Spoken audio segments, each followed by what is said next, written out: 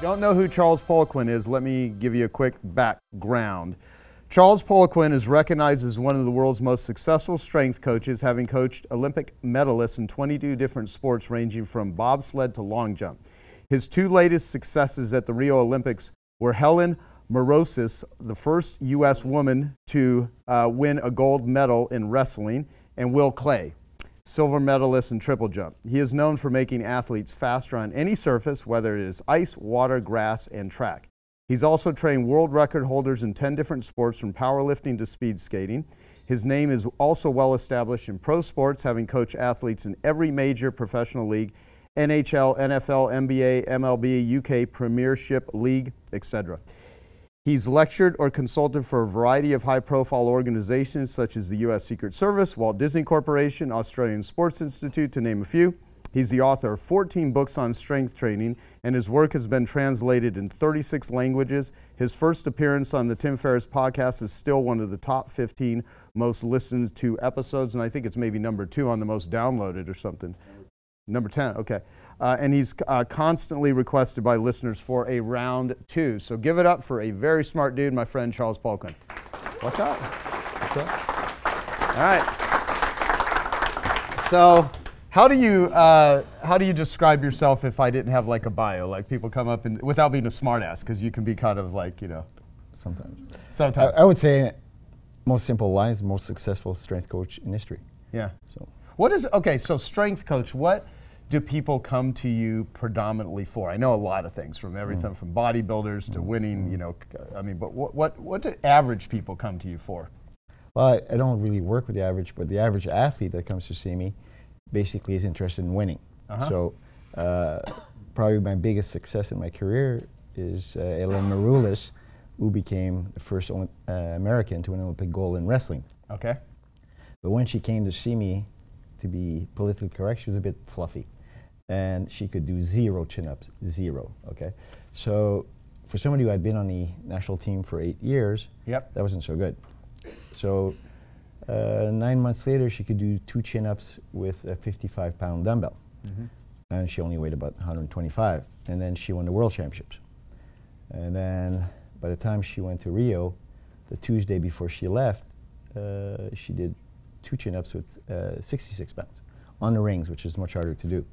So when she defeated Yoshida, who had only lost twice in 20 years, she was a big ticket in Japan. Oh, so speak up is what they're saying. Just okay, so what happened is that she defeated a girl that only lost twice in 20 years. Okay. But I was trying to watch it online, and then I kept getting texts and WhatsApp from my students go, hey, congratulations. And in every media around the world, whether it was Sweden or the Emirates, they said Ellen Maroulis won because of strength. So it was probably the best marketing I could ever do for myself. But even Yoshida, she went on national TV in Japan, and she said, my opponent was much stronger than me. I had to concede defeat. And now Ellen texted me yesterday, and she's celebrating Japan because she's the first person to defeat. And then when she fought Yoshida last time, Yoshida turned her into hamburger meat. So the second time she fought her, she says when she grabbed her wrist and pulled her, she goes, whoa, she's much weaker. But I said, no, it's not that she's weaker. You're much stronger now. And that's what made the difference. But she goes, it was a shock to her when she made first contact in Rio. Interesting. Very cool. Well, okay, so what does it require mentally and physically to perform at that level? Because I think it's a combination of both. Yes. I mean, but the thing is that Ellen Maroulis is probably the poster woman for dedication. I mean, she went 18 months without having dessert. She didn't have Christmas dinner, you know. And we have a saying in sport, what does third place taste like? Cake, right? So, so the thing is that she was very, very committed. But she, for example, learned Japanese so she could understand what the coach was telling her on the mat to her opponent, so she could figure out the next move. Wow. So, you know, Helen, of all the athletes I've coached in my life, is probably the most detail-orientated athlete that did every single thing. She watched YouTube videos of her fighting. She could understand her moves, you know. And now what we see is that now everybody's copying Ellen. So they're trying to see what she's going to do next. And we have a plan for Tokyo for that. Okay, awesome, awesome. So for people that are here in the room, which are like a bunch of driven, successful entrepreneurs, male and female, I want to talk about some different advice and recommendations for people here to get in as optimal condition as they can on all levels, and things that, anything you want to talk about to improve not only their physical bodies, but their sleep, or anything that you think is important. I first met, okay if I tell the story how we met? Yeah, so we both have a friend named Janet Atwood who actually invited both of us, unbeknownst to both of us. We had heard about each other because I had been Bill Phillips' marketing consultant since 1996. And Charles was writing for Muscle Media magazine. He's written for pretty much everyone. And basically, I'd heard of him, and he's had a big reputation in the world of fitness and bodybuilding and powerlifting and you name it. But I never met him in person. And so we go to Fairfield, Iowa, and we both go through meditation training for TM training. And that's how we met. And so we spent 4 days together, and with like 5 other people who were all my friends, going through meditation training. And it was kind of funny because we were in a hotel where there was like nothing to eat except a bunch of carbs, right?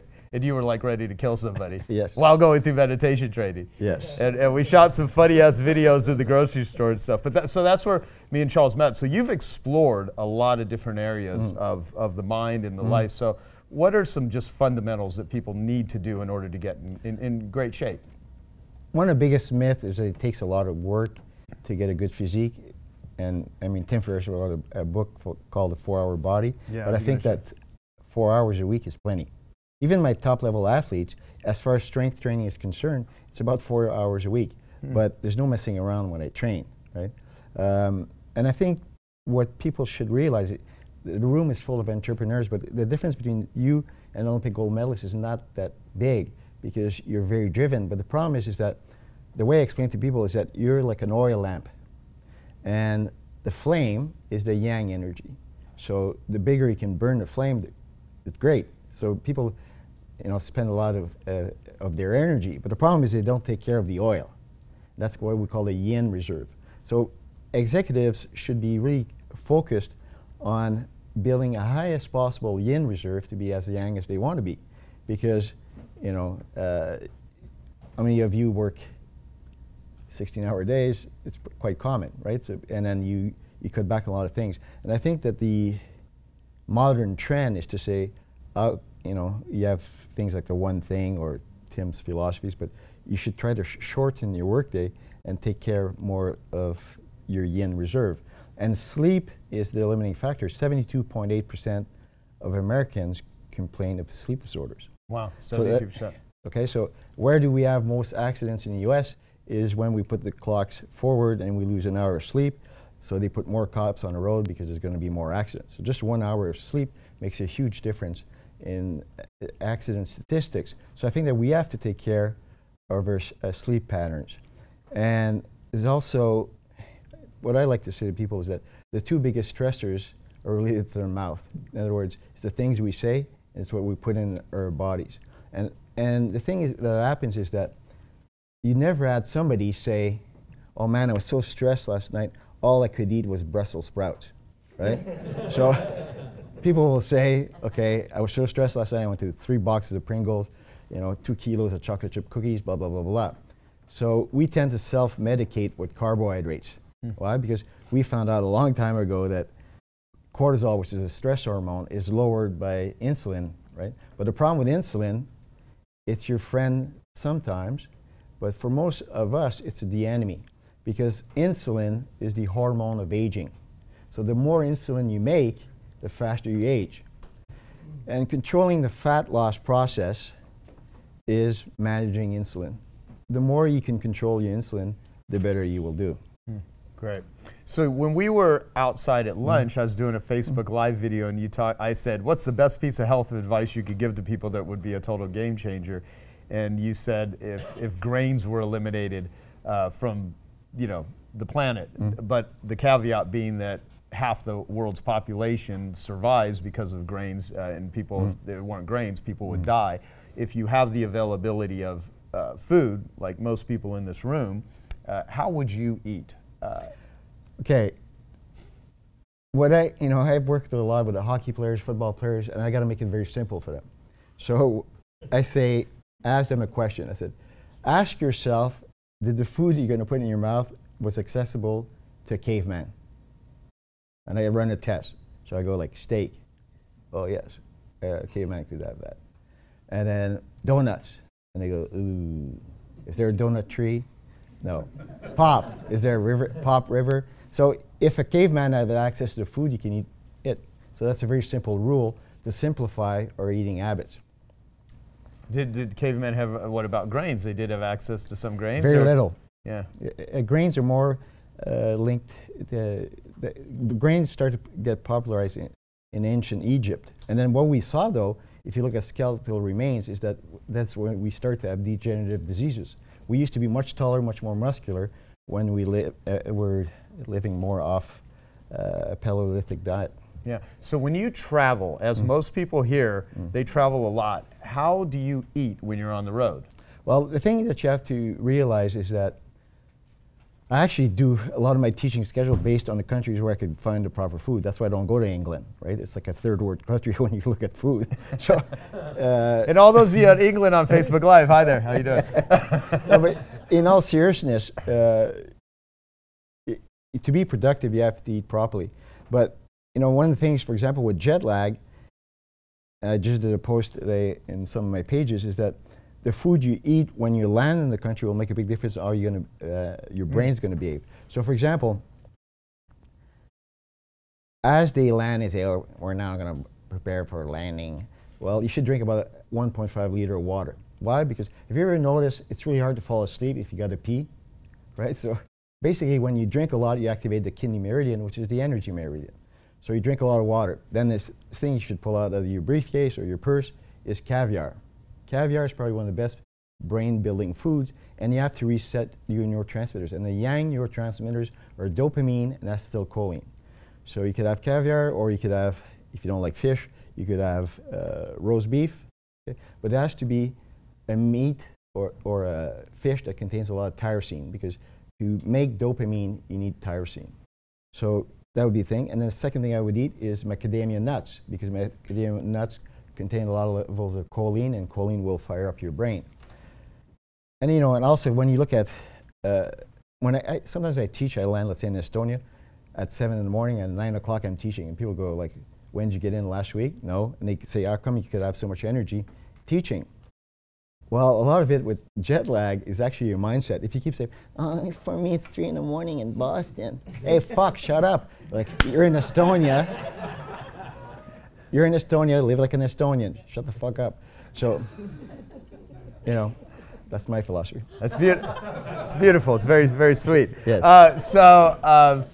What is your fitness routine? How do you exercise? How do you work out when you're at home and when you're on the road? Basically, I wake up early. I do meditation first thing. Then I take my book and I write what I want to be most proud of before I go to bed. So that sets up my mind, and I write what I'm grateful for, but it's not repetitive. So you talked yesterday about lowering the bar, so sometimes I say, hey, it's a really great bed at this hotel or whatever. So I simplify it, and then I say, what am I going to do? Then write this down. This is the most important sentence of this interview. The first thing you put in your mouth in the morning, provided it's food, okay? So the first thing you put in your mouth in the morning, provided it's food, will dictate the neurotransmitter cascade for the whole day. So that's why I'm a big advocate of the meats and nut breakfast, because it provides you with the raw material to make the proper neurotransmitters for the whole day. And there's lots of research, and from even the early 50s, on the content of your protein and the ratio between proteins and fats and the quality of the protein you ingest in the morning dictates the energy even in the later afternoon.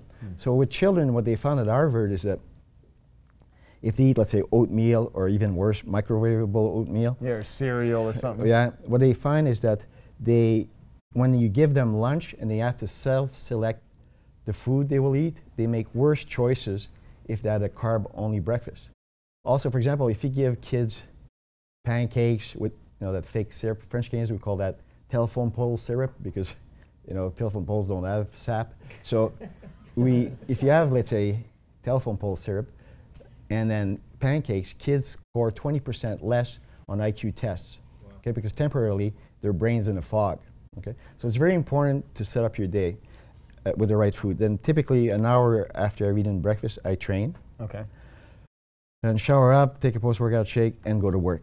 Whether I'm at home or I'm on the road teaching, that routine doesn't change. And I think it's really important to have very steady habits in your life. And then this way you never have an excuse for missing out in the gym. You know, you don't miss your dentist appointment, or you don't miss your appointment with your tax lawyer. Well, you shouldn't miss your appointments with your fitness, because you got to take care of your body. So as you age, out of all the different things, say, you know, because I do a lot of yoga, and I lift weights, which is why I'm, you know, bigger than you. Yeah. But basically, yeah. So, yep. So strength training, stretching, cardio, good, bad. How to go about doing it? The problem with cardio is most people do long, slow distance, right? But if you look at research, the athletes, Olympic athletes who've done the most long, slow distance cardio have the most brain damage in later age. Okay, really? So a lot of cardiovascular training is actually brain damaging, and you could find it up in the research. So I prefer that people do interval type of training. But the most important thing is that you show up. Okay, so if your thing is yoga, or if it's Tai Chi, or if it's Taekwondo, or you want to play hockey 4 days a week, that's great, but you got to be active. You got to sweat, right? For busy executives, you know, I've got certain types of workouts, which I call German body comp training, that people can do a lot of work. Basically, it's a fat loss through weight training. And strongman training is very good. CrossFit, if it's done in the proper box, is very good. Some people need external sources of motivation. They need to be in front of a group, and you got to be. Here's a very simple rule about exercise: if it's not a hell yes, it's a no. Okay, so if you don't enjoy it and you're just doing it because you need the discipline, that's bullshit. Okay, and I don't believe in discipline. That's a myth. I wrote an article, it's the most popular and most plagiarized article I've ever written. It's called The Myth of Discipline. And the basic message of this article is that you make the choice, and you've got to decide what you love more. Do you love your brain more than donuts? Then you'll exercise. Okay? Do you enjoy healthy joints more than croissant and Nutella? Right? So I don't know anybody that's ever been mugged by a dozen donuts. It doesn't happen. Okay? I mean, have you ever eaten anything by accident? No, it doesn't happen. So this is the type of conversation you need to have with yourself. And then when I tell people, just make a conscious choice. Is this the best thing for me now? But don't tell me you don't have discipline. What you're telling me is you love donuts more than having a great physique or a healthy physique. Right? Does that make sense? Yeah. So when people, body fat and stuff, some of the things I've worked, because I've been through several of your workshops, you know, like multi-day trainings and stuff, is people's ability to, because so many people, it's a vanity thing. Yeah. They just want to lose weight. They want to look good, you know, and it's almost like secondary or circulatory system, or how your heart's going to be, or how your brain's going to function. I mean, it's like we live in a culture that is so much about how they look. And what I've learned so much from you is hormone levels. And so that people can really have, you know, maybe good workout rituals and stuff, but their hormones are all jacked up. So what, if people are really putting forth a lot of effort and they still feel lethargic, or they cannot lose weight, or they don't feel stronger, they're mentally foggy, what should they do to discover how to fix it, and what is causing that? I mean, other than obvious things like the environment. If you're working your ass off and you're giving your no time to rejuvenate, I think, you know, what you've talked about a lot is stress. Human stress can cause so much of, so what should someone do if they're either in a state of, like, I want to work out, this sounds good, I've always wanted to, but I can't stick with it, I can't stop carb cravings, I can't stop sugar, or I'm like tired, I have no motivation. I mean, just being in a place where they're stuck, how do you get unstuck? Okay, the first thing is, I always tell people to do this. The best day to change a habit in North America is Saturday. Okay, so you don't have to rush to go to work, so you say, okay, I'm going to commit. But I think people overcommit. So I say, just go to the gym 10 minutes, okay? So it's better to undersell, right? And then after that, they could work it out. But the thing where where they would have the most impact is actually sleep. Do you really need to send that extra email? Do you really need to watch the news? Do you really need to watch that TV show? Okay, you could tape it. You could buy a Netflix subscription. There's a lot of research out of Germany that shows that the earlier you can go to bed, the better it's going to be for your hormones. So, and one of the problems we have with our lifestyle is actually lights, right? So the more we can offset lights, and there's a lot of technology out there for controlling the effect of light on your brain, but also gradually diminishing the amount of lighting in your house as you prepare to go to bed makes a huge difference.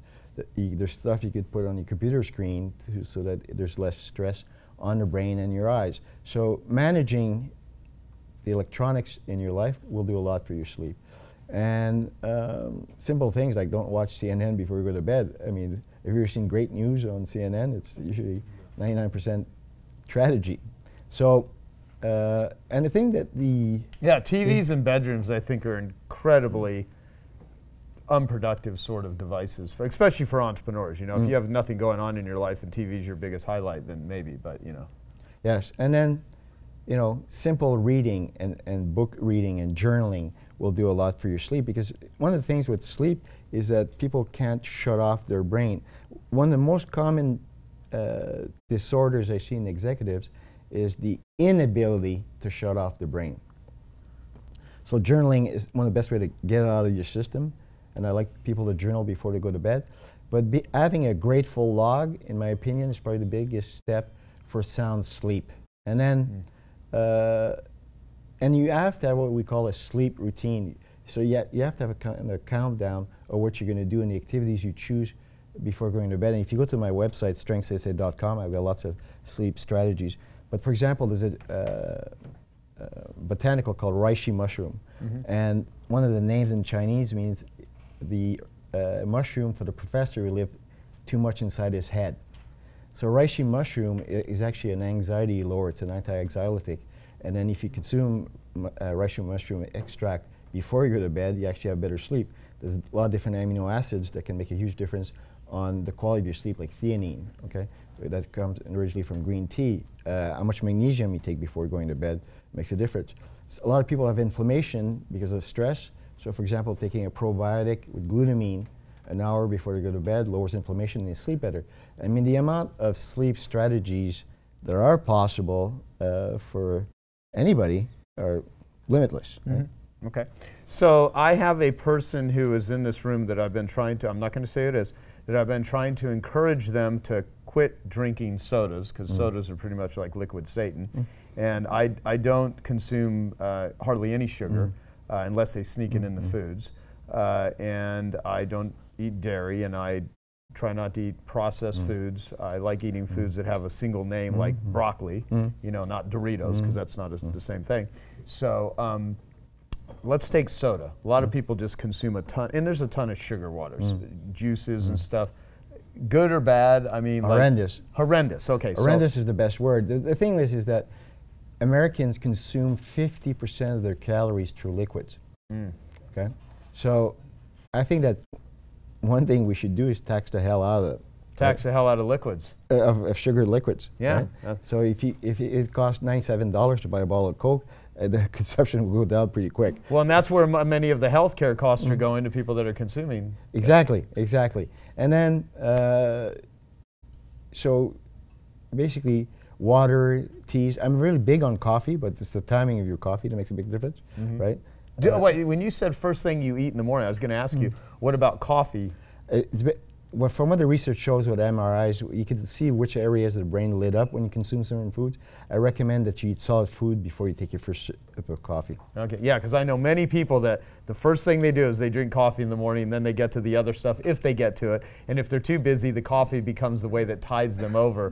And these are the same people that are usually stressed out of their fucking minds. Exactly. Yeah. Okay, so going back to soda, what does it actually do to the body? Well, one of the things it does is changes the alkaline balance in your body.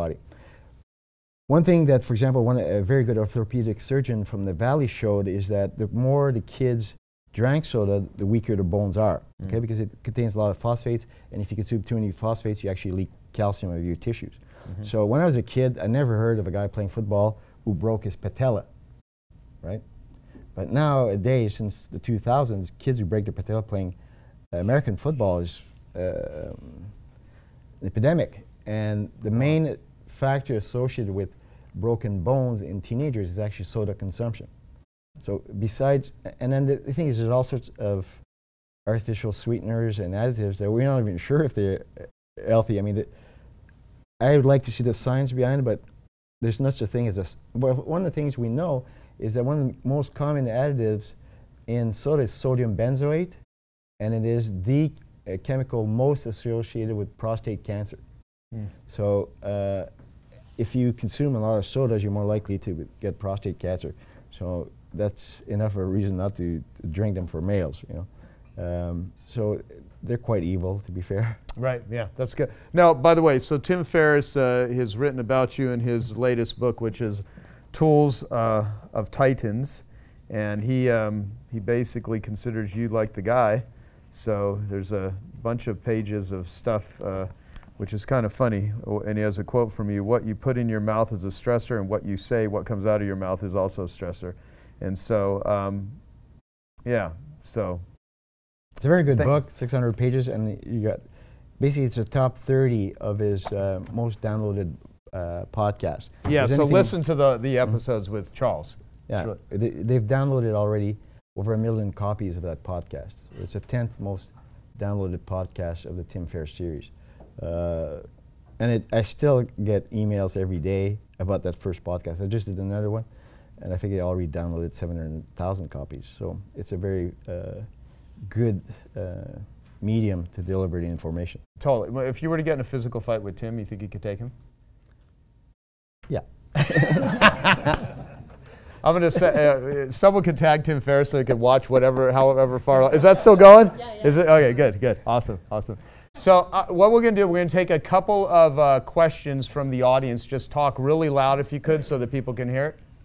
So what is your drink? You said you take a shake after your workout. What is it? What do you what you consume post-workout will affect how fast you recover from the workout. But what is in the drink is a function of how lean you are, right? So if you take your shirt off and your shape is like a melted candle, well, you got to stick to proteins and some amino acids. And if you're very lean and you have a lot of muscle mass, then it would be a combination of carbohydrates, maybe 5 different types of carbohydrates like pentacarb from ATP Labs, and a protein. But one of the things we see clinically is a lot of people are actually intolerant to whey protein. So I prefer to use straight amino acids. Or some people are allergic to dairy from cow but not from goat. So you could have goat protein. I'm not big on plant proteins because they're about as nutritious as the cardboard box. So I prefer to use straight amino acids if I'm not going to use dairy-based protein. Have you ever had a green shake or anything like that? It's not a green shake. It's literally you're just taking mixed proteins. It's more of a manufactured shake. Is what you're saying. Correct. I mean, there's also now the technology for beef protein shakes, and they've actually worked on a taste, and they're very good. And that's what JJ Virgin's latest shakes are. Is it's organic beef protein. Yeah. Shaking a steak. Basically, it's a steak shake. The steak shake. Yep. Okay. Awesome. Jennifer, and then we'll go to Paris. So, when it comes to even some of your, like the athletes that you work with, I'll show the Facebook Live to the beautiful audience. You talked a lot about like the yin and some of the mindset, and so how have you been able to get the people to be more consistent with their workouts and some of these things as far as like stopping drinking pot when for the most part it's probably like an emotional thing for them that's stopping them from working out, or an emotional thing, a trigger that gets them to drink that pop? I don't give much credence to that, because if people don't control their food intake, then it's easier for them to make bad choices. So the emotional part, somewhat, but I think that a lot of it is solvable by managing your brain nutrition to a T, right? For example, a lot of ADD is malnutrition, right? So you fix the kid's diet, and suddenly you can concentrate. As is addiction. Yeah, and addictions and so on. So I think that if you there's a lot of papers that have been published mainly out of Toronto and Boston where they look at the composition of the breakfast and how it impacts cognition, but also food choices throughout the whole day. So it does really set you up as far as discipline if you have a proper breakfast. I think that, you know, one of the best ways to solve a lot of America's health issues would be to have a federal breakfast program, right? And then you don't have to feed your kids at home. You bring them in half an hour earlier, and they have the right nutrition, right? So if I was emperor of all galaxies, I would standardize the breakfast because that would be a way to fight things like obesity, and you know, kids don't pay attention in class. And ask any school teacher, you can tell if kids eat breakfast and a proper breakfast by the attention span in class, okay? Because it sets you up for the whole day. Yeah, awesome. And we'll go to Paris. I want to clarify, you know, the point on the post-workout shake. A lot of people say, you know, you have a shake with grape juice in it, and it causes you to get insulin, which builds muscle. Am I to understand that you're not a proponent of that? I'm a proponent of it if you deserve it. Write this down. You need to deserve your carbohydrates, okay? So if you're not lean, like, you know, tell men, if you don't have penis skin on your arms, you're too fat, okay? So you pinch, it has to be really lean. If it's not, fuck, stay away from carbohydrates. They're not your friend, right? No, but I think that's really good to be vulgar because it raises dopamine levels and people actually pay attention, right? So, but the thing is that I'm for spiking some post-workout if you deserve it, okay? So you have to be sub 10% body fat for a male and sub 16 for a female. Cool. All right, so if you could say it real loud, Ed, too. Sure. I wonder if, Charles, if you talk about the difference, especially on a guy's hormones, with respect to doing isolated workouts versus compound workouts. You know, full body movements versus isolation. Is there a difference? Yeah, if you look at the research, the larger the muscle mass you recruit, the more hormones, I mean beneficial hormones you produce. So if all your exercise are single joint, you're not going to build a lot of muscle mass, you're not going to lose a lot of fat. So if you center your first 70% of your workout around big compound exercise, you're on the right way. I have a friend who's set 76 world records in powerlifting. He says, work on the Christmas tree, not the ornaments, right? So that's Ed Cohn. So I think it's really important that you, it's what I call most bang for your buck exercises. So squats, deadlifts, chin-ups, bench presses. I really like a lot of dumbbell work because it keeps you balanced, and I really like fat handle type of dumbbells. Joe has done a video on that. Yeah, Watson's Gym in the UK. Yeah. Make the best dumbbells in the world. For sure. Designed by Charles. Yes. So, you know, nothing beats the basics. And the thing is that basics are hard work, and people like to avoid hard work, right?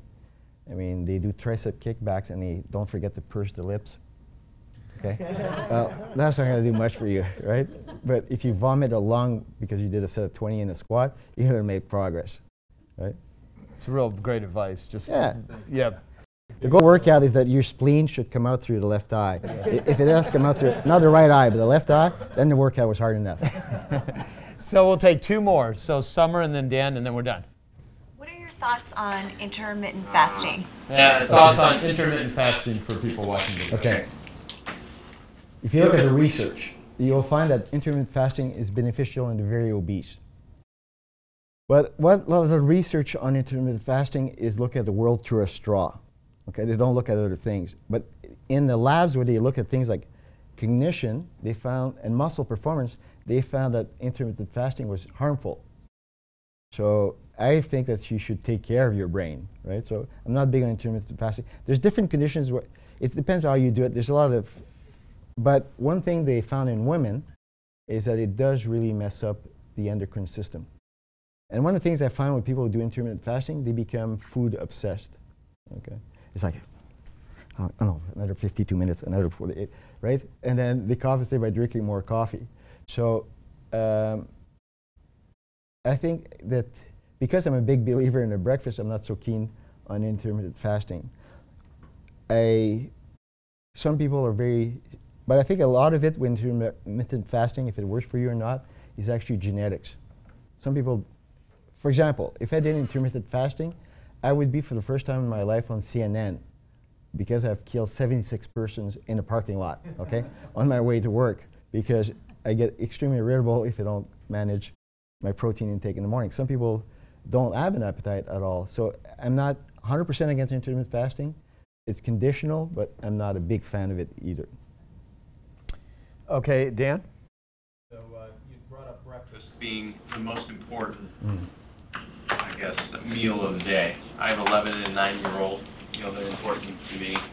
And also for me, I'm curious, what are the foods that you recommend at breakfast that, the best that we could look at, either for ourselves or our kids? I think what you have to look at is a very high quality protein. Now, I prefer to eat only wild meat. So, I live in Colorado, so I can get elk or yak or bison. And Possum, gerbil. That's if you live in Kentucky. But the quality of the protein is very important. So, and then I would like to have a type of nut.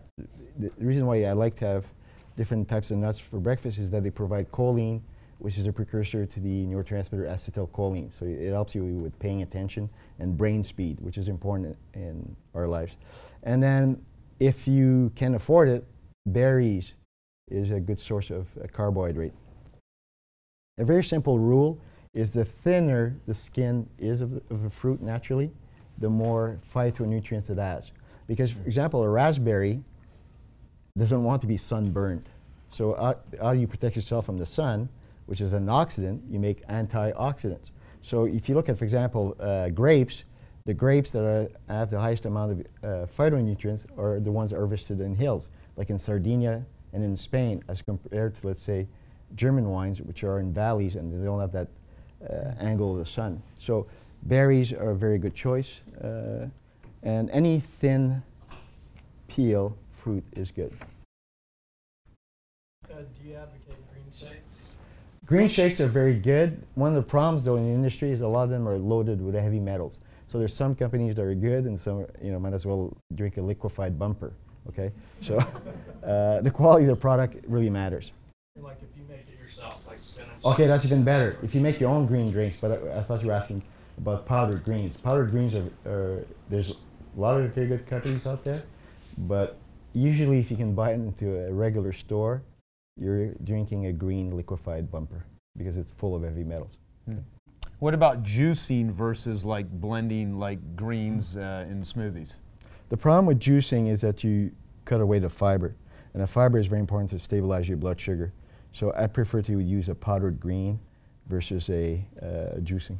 Okay, cool. Anything that I should have asked you that I did not that you would like to say? Well, I'll take an extra question on that. I don't know. I mean, there's so many things we could talk about. Is this the most important book you've ever read? The pre-release Of course. version of Joe's marketing book? But your check didn't clear my bank account. Until it does. No, but this is a very good book. I've actually read it, or I had one of the first advanced copies. And we do marketing every day anyway, right? So it is a valuable tool. Yeah, I just needed to fit that in, just for no other reason than you're right here. And my self-esteem requires constant edification. Okay, so where do people find more information about you? On my website, which is strengthsensei.com. So strength and SENSEI. Yep, strengthsensei.com. And what I'm going to do in the future, because of what we're doing with Artists for Addicts and the platform with addiction, Charles can speak to a variety of different subjects on health and exercise and fitness and supplementation, but he also knows a ton about the brain and about human behavior. And so I want to do a whole episode with you in the future when we launch the platform to help people with addictions about, because like for instance, the supplements, if someone has an alcohol problem and they want their body to kind of reject alcohol, what is it? The best two are the combination of 2 amino acids, which is tyrosine and DL-phenylalanine. And if you take 3 grams of each on an empty stomach in the morning, people will find that they don't find alcohol tasty anymore. So they naturally take it out of their regimen. You will find that pretty much anything that has to do with the brain is fixable with a certain combination of the omega-3s and certain amino acids. Okay? Because with fish oil, if the fish is big and comes from a warm water, it tends to contain more EPA. And of the omega-3s, EPA downregulates inflammation. So if you have arthritis, high blood pressure, and so on, you want to use a fish oil with a lot of EPA. But if you have attention deficit disorder or bipolar disorder, there's at least 16 brain disorders that we know are manageable with the right type of fish oil. But that fish oil has to have a high DHA content. And where do you get a high DHA content in the fish oil? They tend to be small fish in very cold water, like sardines and herrings and so on. But when you go to the store, if you go to your doctor or your nutritionist, you could look at the ratio between EPA and DHA, and that will decide actually which tissues are affected with it. If you don't have anything particularly with your health, I would say every time you go through a bottle of fish oil, pick another brand with a different ratio, and that will lower the odds that you have any sort of disorder. One thing you should know about omega-3s is that there's not a single disease known to man, and I've known this since 1994, that is not helped by omega-3s. So if you don't believe me, you could go to PubMed, which is the biggest library of scientific papers, and put in any weird disease you know, and put omega-3 as a second keyword, and you will find at least one study, if not minimum 14, that show that that fish oil is beneficial for any ailment known to man. Is there any way to know if fish oil is good? I've heard that a lot of the fish oil you buy in stores is rancid and you should just never eat it. It's actually worse than not eating it. I used to do it until I heard that. And, you know, you hear so much bullshit advice. You know, worst advice is, you know, bad advice is the worst thing you can take. So how do you know whether fish oil is good or bad? The best way to find out is it available through a health practitioner only. So basically it means that you can't buy it on the internet. The only company, there's an exception to the rule, and I don't get paid by this company. It's called Nordic Naturals, okay? And they have very high quality. They really standardize the way they make fish oil. But, and in Canada, the rules are very different. So in Canada, you can actually buy a store-bought fish oil, and probably the best company to buy is called ATP Labs. But they make a fish oil that already has carnitine in it. It's called Omega Carn, and I think that's the best product for your brain. One thing we know from research is that any brain disorder is actually an electrical problem in your brain. And research backs up the combination of carnitines and omega-3s is probably the best healing agent for any brain disorder, ranging from dyspraxia to dyslexia. And you're saying 6 grams per day? That would be a minimum. I mean, it depends on your percentage of body fat, right? So at higher body fats, I've used as much as 45 grams. But that means your body fat's 45%. As you get leaner, you will use less and less fish oil, okay? So it's relative. If you got 10%, do 10. Yeah, typically when you start off, but you could be at 10%. You've been on fish oil for 6 months. If I measure your fatty acids in your blood, you may be down to 3 grams. But usually, one of the guys, if I was recommending 30 to 45 grams for at least 2 decades. And then I remember Mark Houston is probably one of the best vascular health specialists in the world, said, man, that's 3 to 8 times more what the literature recommends. But the problem, the literature never tried high dosages. And one of the best compliments I ever had is that in 2008, there was a Canadian study that showed that in the average person, 60 grams of fish oil was the best dose, okay? So he sent me an email that says, a bottle a day, huh? no, but if you use liquid, it's not so bad. But the interesting point that Mark put in his email was clinicians always ahead of the research, okay? But when we were cavemen or cavewomen, we consumed 300 to 400 grams of omega-3s a week. But where would they come from? It came from animal brains. Because if you're in South Africa, you're not in the middle of the savannah, you're not going to have access to a lot of fish. So what would happen is that the caveman would wait for the lion. Lions eat the entrails of the antelope and leave the rest alone. So what the caveman would do is he would split the skull of the antelope and eat the brain. And 60% of the brain is actually omega-3s and 80% of that is DHA. So that's why what you find in research is that where humans, early humans consume the most omega-3s, the faster their brains developed. Okay? There's a strong correlation between omega-3 content in a native diet and IQs. Okay, so for example, the bow and arrow concept was developed where there was more better develop brains. Great. Well, okay, so now what we're going to do is we're going to arm wrestle, Yeah. and we won't Facebook Live that because I don't want Charles' mean whole like me? reputation to be ruined. No, I'm kidding. Yeah, he would kill me. So that was awesome, as usual. So thank you. Thank go you. to strengthsensei.com and check his stuff out, and have a wonderful day. Thank you.